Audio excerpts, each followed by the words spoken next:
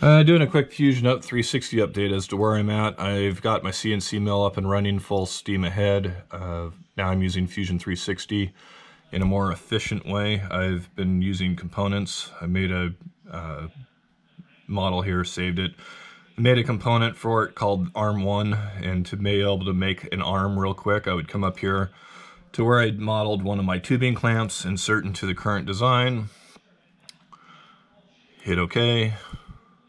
There's my tubing clamp. Come up to where I modeled my tubes that I'm using, which are 16mm by 330. Insert into design. There it is. Then I can come in, grab it, pretty much arrange it right how I want it. Once that's done, hit OK. Come back around. You can see my components are right here in the top. Hit my tubing clamp, hit move, hit copy. Drag it out to 52mm, which is where I have my motor plates modeled. So there's that. Come back over to my motor plate, insert into current design, come over, we'll rotate it, move it up, move it over,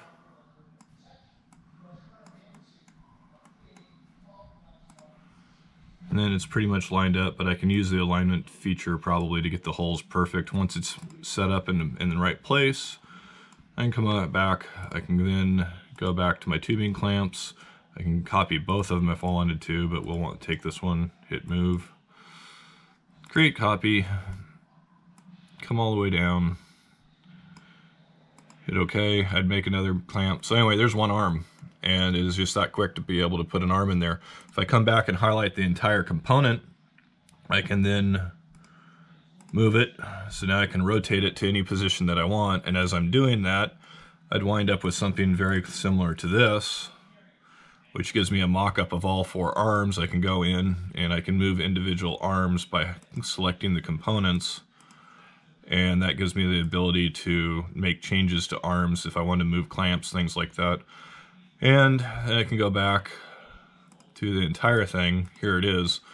If I want to, I can come in on the top plate. Now I can design my top plate and I can come in and reference these holes, and I can tag these holes perfectly for getting the plate sent off for either my 3D printer for mock-up.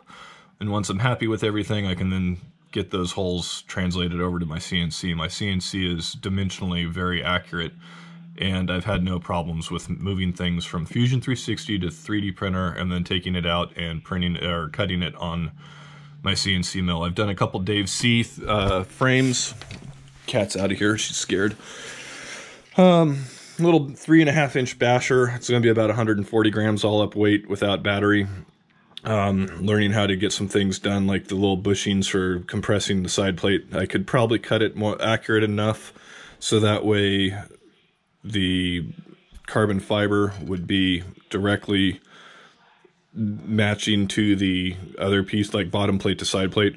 But I may just TPU bushings. That way if I hit something, I won't, maybe I'll kill a side plate, but I won't break that nub off. Hopefully the TPU will be a little bumper and a cushion. Sitting here making a couple Dave C. These are the 3-inch versions. I've got 4-inch arms. The arms are 3mm. And I've got 1.5mm for doing the top and the bottom plates.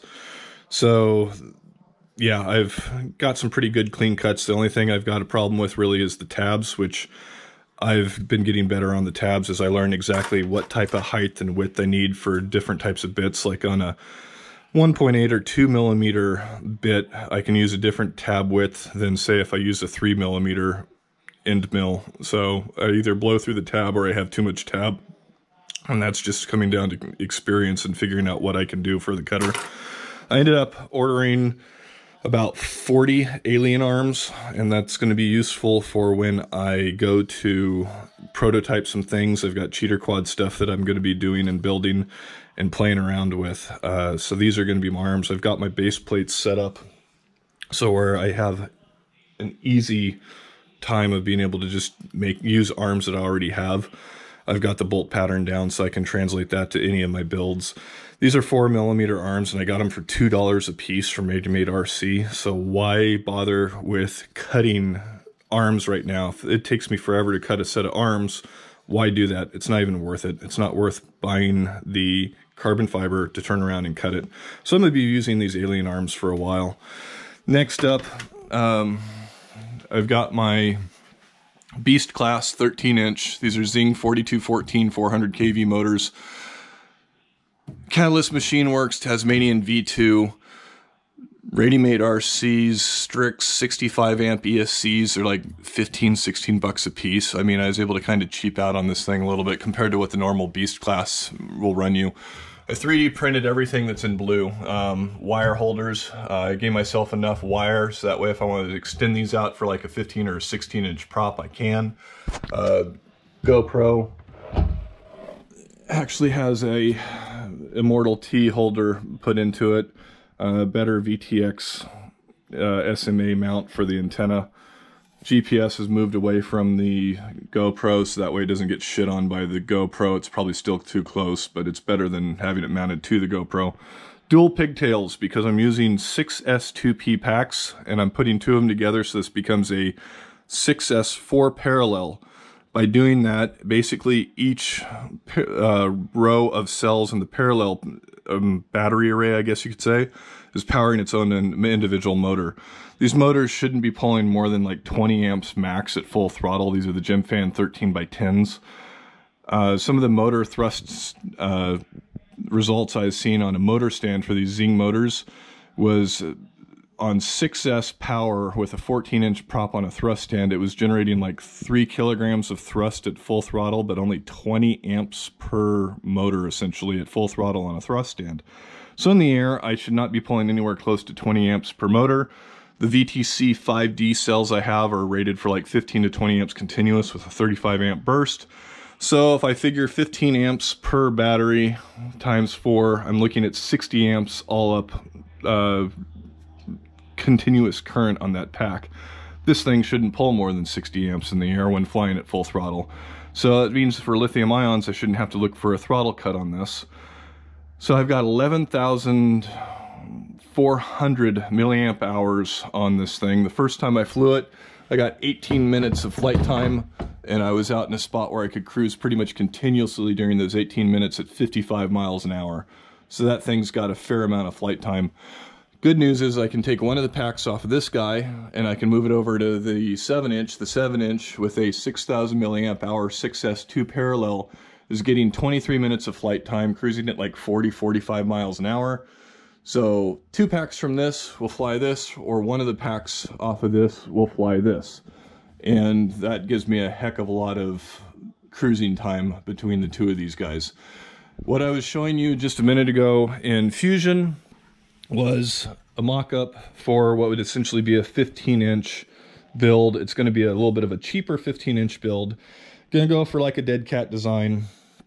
And mounting the 13-inch props, I've got tons of room in the front, so I wouldn't have to worry about props in view. The Beast Class that I'm flying right now has a teeny bit of props in view, but that's on like a 30-degree up tilt. I changed it to 35, and there should be very little props in view. I've got enough distance between the rear motors and the sides that I should be able to swing a 15-inch prop. The Beast Class, when you look at it, this is how close, I mean, I can't even get my finger in there. This is how close it is on 13-inch props. So with this thing, I've got tons of room. If I ran 13-inch props, I can go up to probably 15. This is not even finalized. This is just prototype me learning Fusion 360 and being able to actually play with the components. So yeah, there's a bit of an update. It's been a while. I'm on vacation and learning my CNC mill, and it's a Millwright Mega V. If anyone was interested, it's 19 by 19. I'll throw a few videos up on that here in a little bit. It's basically cut to be a dust-free environment with... Go away. Anyway, I'm going to go through and I'll put a few videos up on the mill, and shows what the CNC is doing. It's set up to run underwater with water filtration, and it's basically dust free. I don't have to worry about anything when it comes to having carbon fiber dust. I basically grab it in a filter and clean it up and throw the filter in a Ziploc bag, and all my dust is contained in the filter. Thanks for watching.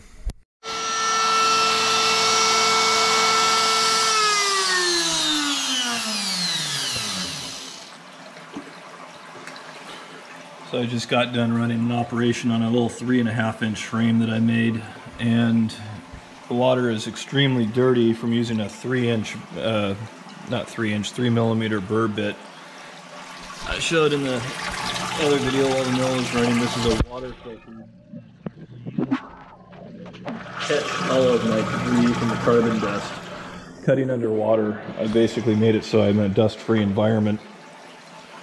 I raised the water level here by a little standoff. It kind of works similar to how your toilet raises the water in the bowl. So if I pull this thing up, it raises the water height. If I absolutely just remove it, I can now drain the entire water basin. So now all my water is going to come down through here. And I can rinse out the entire basin. When I do this, I can actually shut off my flow. I've got a hose down here. I'll shut off my flow for my lock line,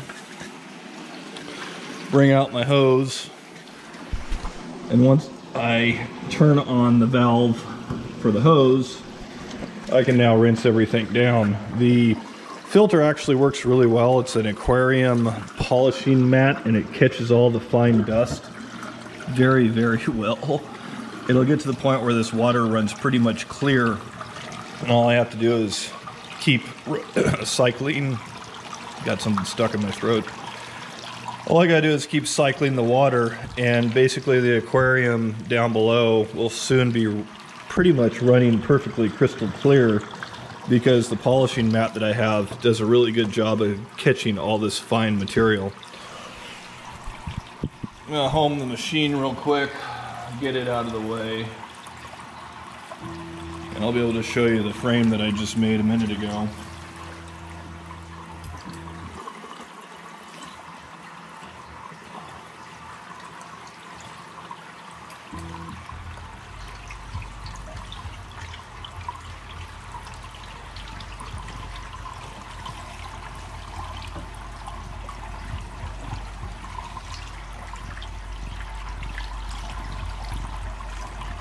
If anyone was wondering, this is a CNC by Millwright. They call it the Mega V.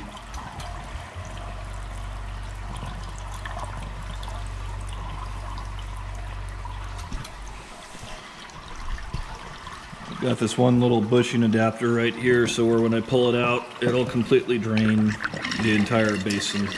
I usually do it in 2 steps, that way I don't overflow down here. It's only going to allow so much capacity to run through. If I do the entire water height, it can actually overfill the 3D printed filter height that I made. You can see there's a ton of debris. I was running this thing pretty much all day today, doing a couple different frames and plates.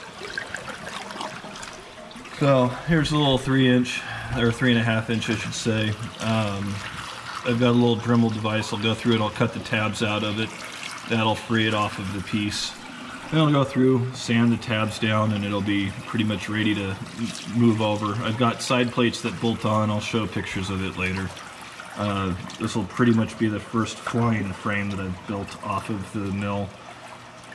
So anyway, quick update.